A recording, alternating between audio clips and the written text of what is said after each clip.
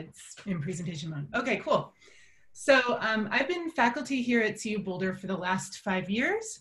And before that, I was a postdoc with the Critical Zone Observatory and then went on to work with the National Ecological Observatory Network as a staff scientist. And I came to, kind of on the front end of the Critical Zone Network starting up as a postdoc, because as a graduate student, I felt like I was kind of doing a lot of work on my own. And I was really interested in finding an intellectual community and a group of people that were coming together to take a systems approach to thinking about the way the world works.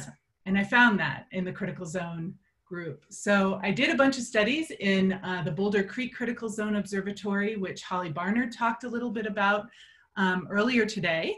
Suzanne Anderson was the lead PI there. And it was sort of it's kind of your typical mountain CZO site. And so there I learned to explore kind of how you integrate hydrology and biogeochemistry, which is my own field and orientation, with an understanding of the deep subsurface.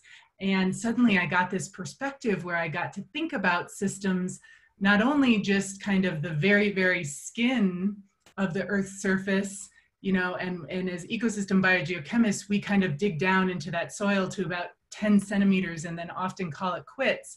But this critical zone group was really thinking much deeper than that and in a very integrated way.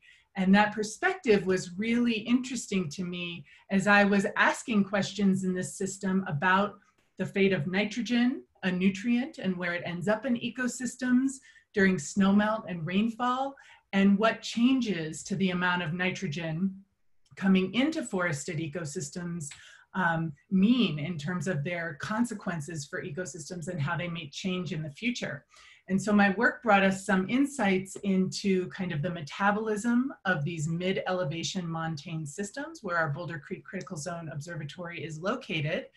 And I did work kind of integrating across biogeochemistry and hydrology that then, because it's a critical zone observatory, brought in others to look at similar questions from different perspectives. And in fact, a master's student of Comenies came in and did geophysics a couple of years later to look at fractures in the same system where I had been working and to kind of discern hydrological flow paths, and came to the very same conclusions that I had independently. And to me, that highlighted some of the strength of critical zone scientists coming together with their own sort of disciplinary orientations, but then putting all the pieces together to get an integrated picture of the way things work. And so I have carried that with me since, but then pushed myself to take it into the cropland systems where we work today in California in what some might call a societally relevant system. We're working on the ground with farmers every day. We also work with state officials, and the work that we're doing is related to looking at high loads of sulfur in agricultural systems and what the consequences of large amounts of reactive sulfur are for biogeochemical processes, for mobilization of heavy metals, and other sort of ecological impacts. And so I want to introduce that for you a little bit first. So we're motivated to look at sulfur largely because of work that was done on acid rain in the 1970s and 80s. And most people are quite familiar with the environmental story of acid rain, which is that fossil fuel emissions of sulfur and nitrogen oxides were deposited, coming from industrial areas, were deposited on remote forests, primarily in the northeastern US and Europe. And we saw whole forest stand deaths. We saw acidification of soils and surface waters. We saw loss of base cations from soils. We saw a total change to the critical zone, if you will. And the scientists working on that were really effective at connecting those ecological outcomes to policy actions. And so we got the Clean Air Act and amendments, and that regulated those fossil fuel emissions, which over time of decades has driven down atmospheric deposition of sulfur. We just did a recent analysis of this showing how through the National Atmospheric Deposition Program and CASNet, the dry deposition program, that we can see the changes in that deposition going from 1989 to 2017. And you can see that now, as a result of the Clean Air Act and amendments, we're basically back near pre-industrial background. So we went from highs of sulfur deposition in the 20s of kilograms per hectare per year down to around 2 or less. And so this has been considered an environmental success story. And in fact, you see that come through if you look at the surface water record as well. And so this is from a stream flow record in the northeastern US, where you can see sulfate fluxes in the orange coming down, and they're basically following that trend in atmospheric sulfur deposition. So it's basically like the sulfur story is over with sort of an end to acid rain, at least in the United States. But in fact, it is not, and this is what we're working on today. So as atmospheric deposition has gone down as a result of emissions regulation, we've actually seen a big uptick in the use of agricultural sulfur products for a whole number of reasons. And so you can see piles of that's elemental sulfur there that's mined, so an impact to the critical zone.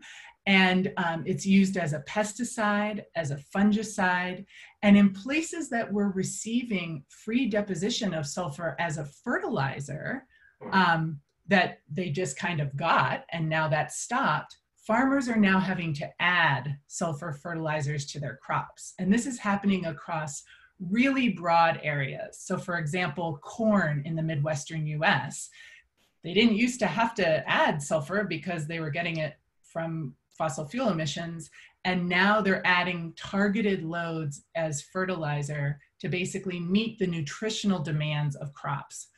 I mentioned that it's also used as a pesticide and fungicide, and in fact, it is one of the oldest pesticides and fungicides. The Egyptians used it in their crops, and there's a lot of inertia around that use. And we, in my group, got really interested in asking, in these places like Midwestern corn or grapes in the state of California or sugarcane in Florida, are we going to see the same kind of effects on the critical zone and on ecosystems that we saw as a result of acid rain deposition as we're having this kind of dramatic increase in agricultural sulfur use? So that's sort of our orientation on this problem. I want to talk about one of the biggest consequences that motivates us, and this gets the attention of the regulators that we work with in the state of California.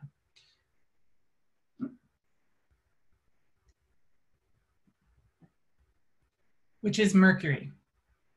So mercury is everywhere. I often describe this as the glitter of the element world. You know, when you use glitter and you find it years later in your carpet or your hair or wherever, mercury is the same. It gets transmitted in nanoparticles, and we basically take it out of the earth through mining, so it's present geologically.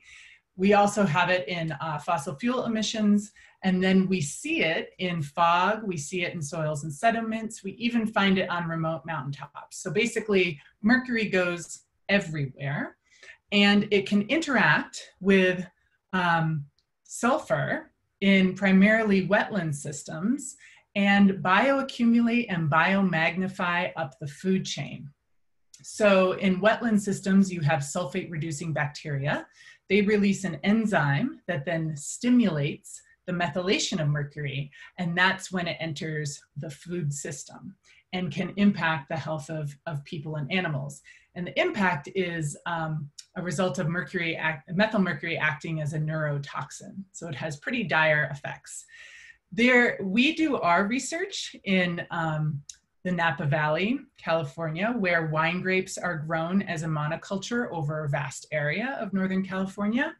And sulfur is used in huge amounts. And down gradient of all of this vineyard agriculture, there are the baylands that are just north of the city of San Francisco. And in fact, high rates of methylmercury production have been observed there, but have not been connected to agriculture. So we're exploring that. And in fact, many of the environmental regulators know about these high rates of mercury methylation, and they just sort of close their eyes and ears and kind of pretend that it's not happening. Meanwhile, people are fishing in these areas, and there's a whole wildlife biodiversity that people are interested in protecting. So it's a big issue. So we've basically gone to a place where we can study that sulfur use in agriculture kind of in isolation, because the landscape looks like this. You look out and it's a blanket of vineyards across vast space.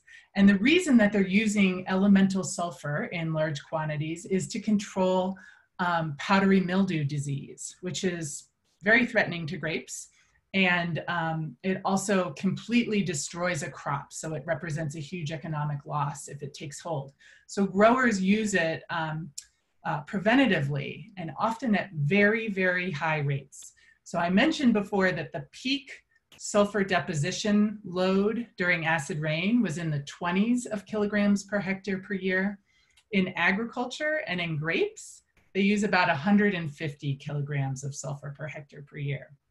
So when we're thinking about what the consequences might be over a vast space, you can see how that concentrated use may have an effect. So that's where we're going with this research. Now, of course, this is a place where there are people, and people who have a cultural history of farming particular ways, and who know their land the best and the management practices that are the best for their crop. And there is a certain perspective around using sulfur in agriculture. And so when I first went to this region of Northern California to do this work and started talking about maybe we should look at what the environmental consequences of sulfur are, the response that I got from farmers was, sulfur is inert in the environment. And that seemed like you are not going to be able to do any research here because we're not interested in listening. And that obviously was not the case. It did get through, but it took some time because I had to listen to what they wanted to know about, which was water. And so water is very scarce. They have to account for every drop because they grow grapes during the dry growing season and have to capture all of their water in the preceding wet season in surface reservoirs or pump groundwater. And so every drop there counts, and growers are very vigilant about that. And they're very curious about, say, the irrigation efficiency that they have. And they irrigate by using drip lines. And so they're working pretty efficiently, but there is a relationship between that water and the structure of the soil, as you've heard in a few of the talks today already. And so that was where I sort of came in initially to provide some information. But before that, I want to talk about this whole integrated picture that we're working in of this critical zone in the area. So back to our comfortable picture of the critical zone that you've seen a few times today, which is in the typical critical zone in a forested system. You look at that picture and you think, man, I could take a wonderful nap in that meadow. Like, it is a beautiful critical zone. And then you look at the critical zone where I'm working, which is like the total human-dominated critical zone. So let's break this down a little bit. The farmers are completely controlling the water regime and where that water gets routed in the subsurface, often using subsurface pipes to route it off-site so that they don't have huge gullying and erosion issues on hillsides.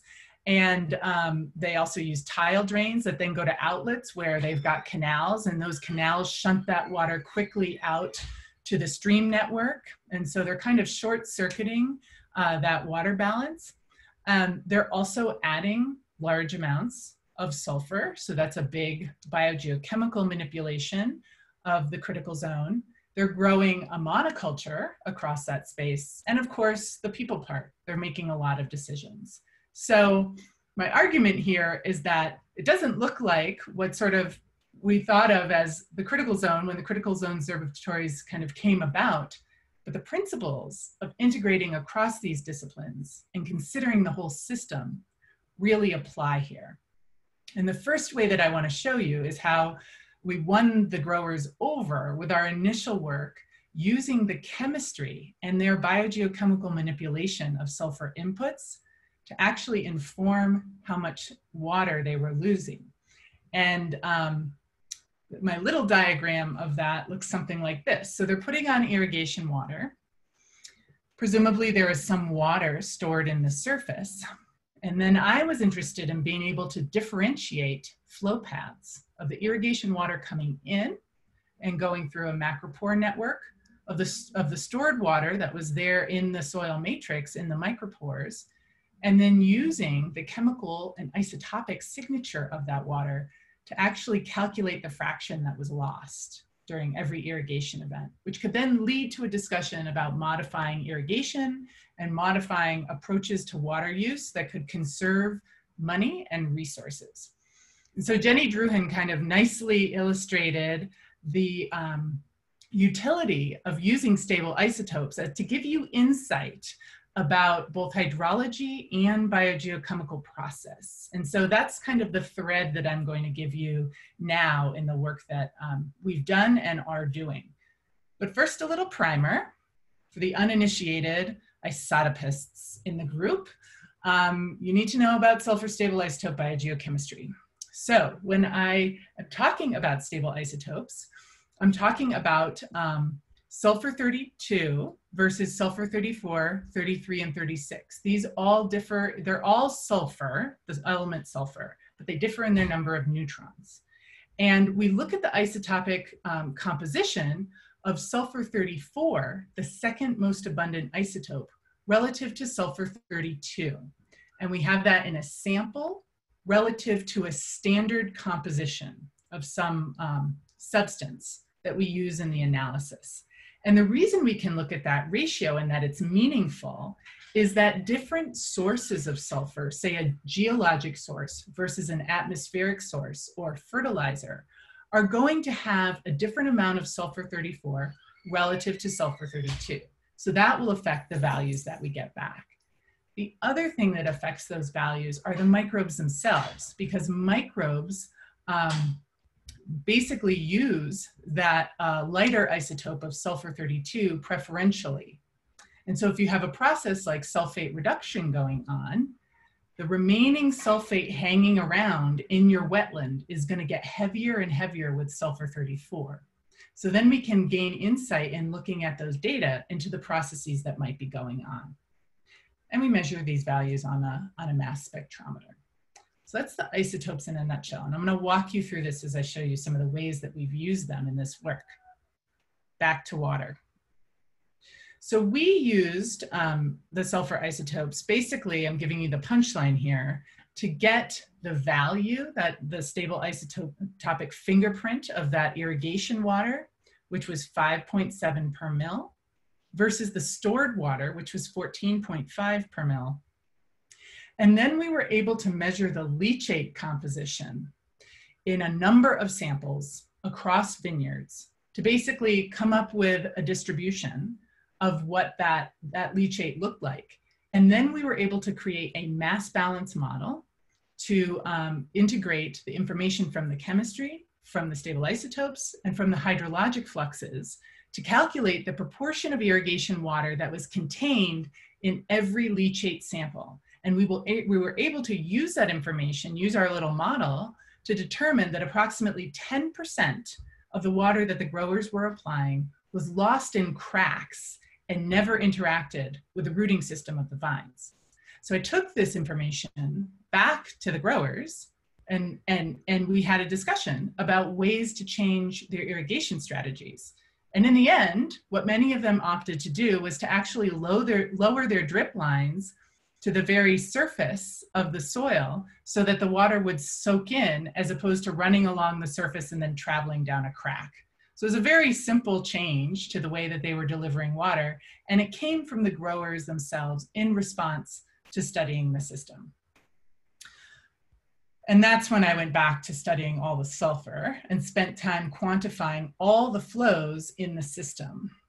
And we put numbers to what biogeochemists love to do most, which is to create a budget of an element. So we calculated the sulfur coming in inputs, how much was stored in the soil, how much the plants were taking up, how much was effluxing off the plants after a spray event in gaseous forms, and then how much was leaving in streams.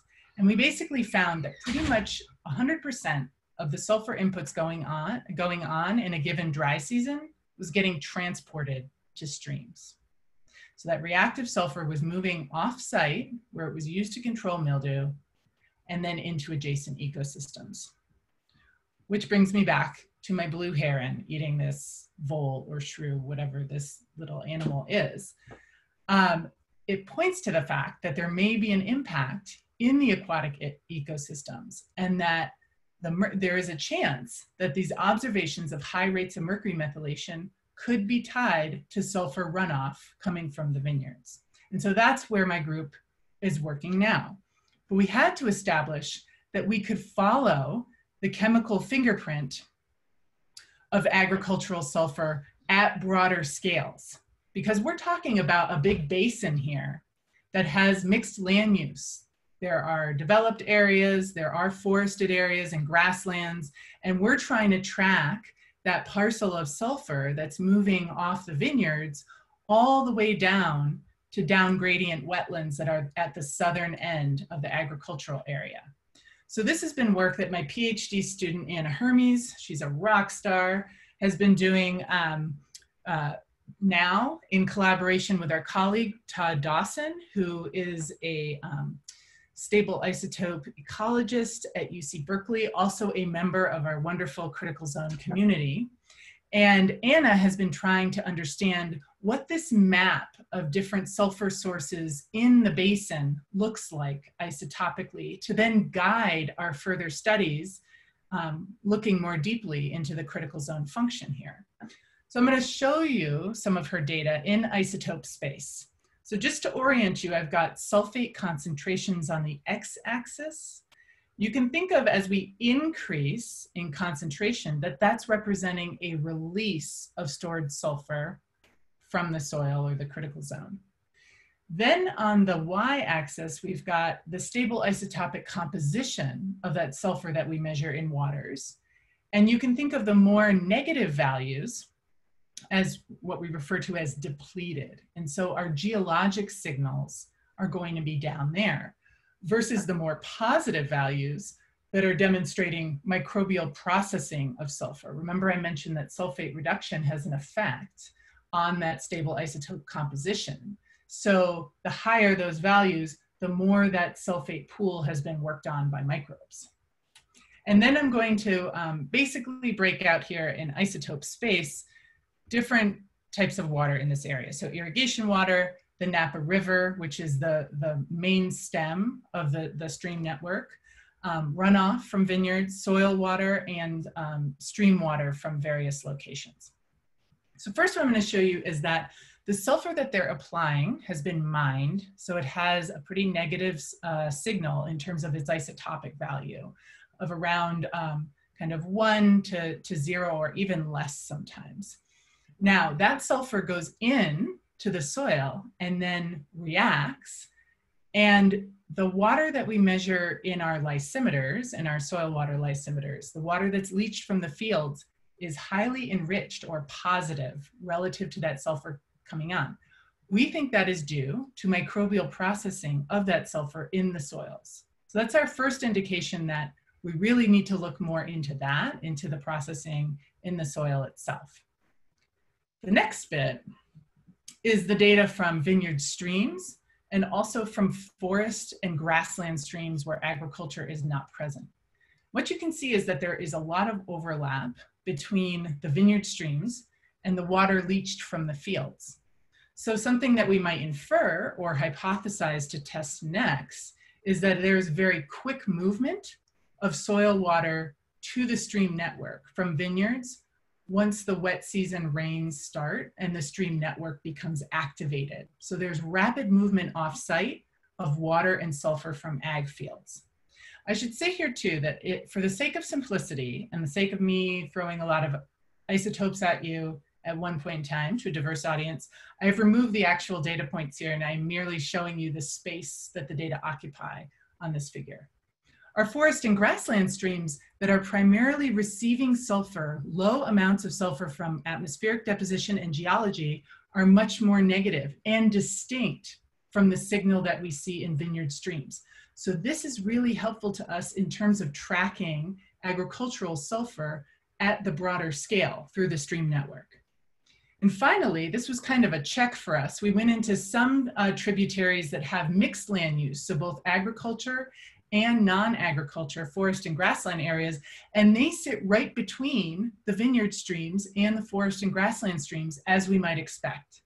So what we see here is a really nice separation of these parcels of water and these sources of sulfur that are now going to allow us to address in more detail the processing that's going on within the vineyard soils themselves, to bring in colleagues to address the timing of water and sulfur transit from fields to the stream, and also to look at the basin scale to do some testing to determine if it is agricultural sulfur that is stimulating mercury methylation in the wetlands, which has really important implications for conversations about how to optimize sulfur use with our stakeholders, and also from the management side of using the resources and kind of promoting the health of those wetland areas. Basically, the source of that sulfur matters if it's coming from agriculture in terms of having those conversations. So this initial isotope map of sulfur in the area is pointing us to further critical zone studies that we want to do now and in the years to come.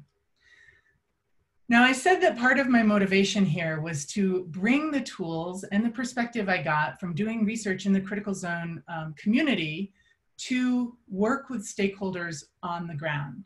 And so we work directly with farmers. We work with UC California Extension, and we work with other researchers who are engaged in looking at ways that farmers get their data to basically promote kind of a bottom-up change in how people perceive their sulfur use, and thinking about ways to reduce the use and the preventative spraying of sulfur while maintaining their goals with respect to achieving the crop that they want to achieve. So that's all part of the optimization piece. So we work with these different organizations and farmers on the ground to basically have these conversations as we're doing the research itself.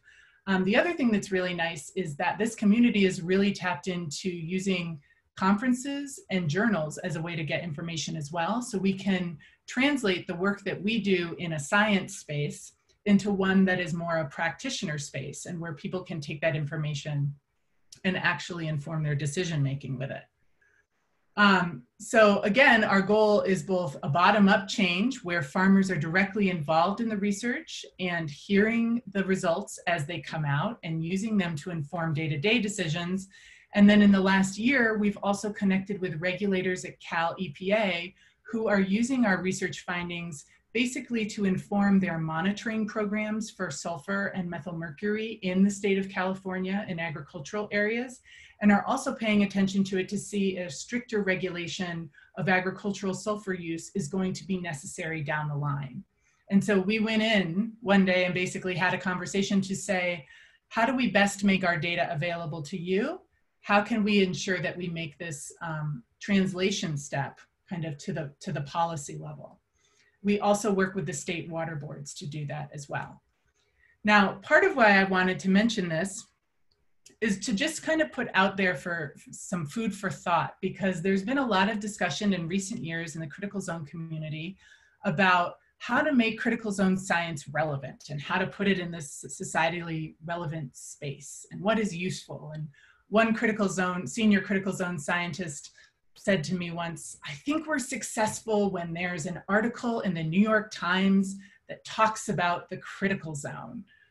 And I thought, yeah, okay, but like that term, it's so academic. So what I wanted to say here is that the systems approach that I learned to consider through working in the critical zone observatories is extremely useful for working in an agricultural setting, in a setting where there are a lot of different people involved making decisions and you're trying to translate science into action. So yes to the systems approach.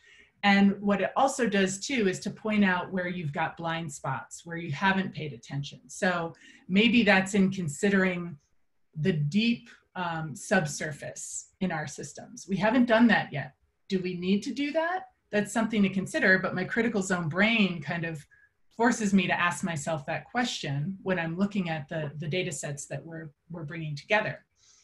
The other thing that's great is that the critical zone science community really encourages collaboration and participation, and I believe gives you automatic access to people who are willing to work on different aspects of a problem. And that is really positive for critical zone science. Where I don't think it works quite yet is that I haven't found myself using the critical zone term when I'm having conversations with farmers, when I'm talking with regulators, when I'm talking with other stakeholders. So sort of the language and branding around critical zone science hasn't worked as a broad communication tool for me, even though my research group is basically doing it all the time. And I'd be very interested in hearing from other investigators out there who are working in these types of settings, and whether or not you have used critical zone science in dialogue with other groups. I think this is really important in the context of how we make critical zone science societally relevant and what we consider to be success for sort of radiating this type of science out into the decisions that we make in many different arenas, and in our communications about how we do and why we do the work that we do. So with that, I'm going to cut it here and take any questions that you have and say thanks. And I will also say to the students and postdocs out there, I'm always willing to connect and talk about being part of the critical zone community or doing this kind of integrated research. So don't hesitate to reach out to me if you'd like to connect after this cyber conference. Thanks.